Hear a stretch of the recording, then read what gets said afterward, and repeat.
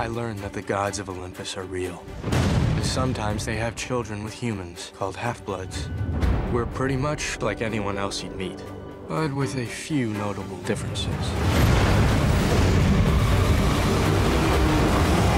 We live in the only place that is safe for our kind. Until now.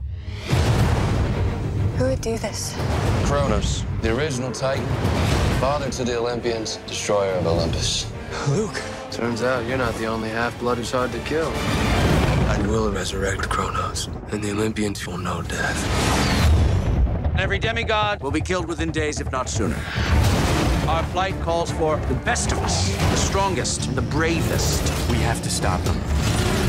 I need your help. Let me pack a bag and make sure my health insurance is paid up. The only thing that has the power to save our home is the Golden Fleece. It's in the Sea of Monsters. Oh my God. What the humans call the Bermuda Triangle. We have to get to the fleece. I want to help. Here.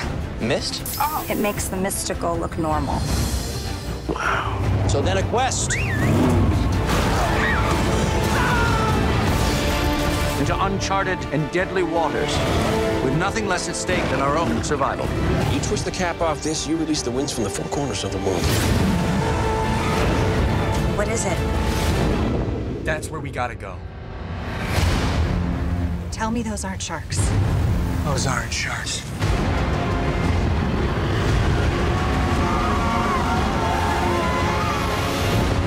This has to be the worst way to die ever.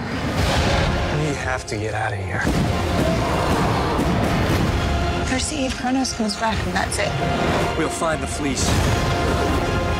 I'll take that. I don't think so.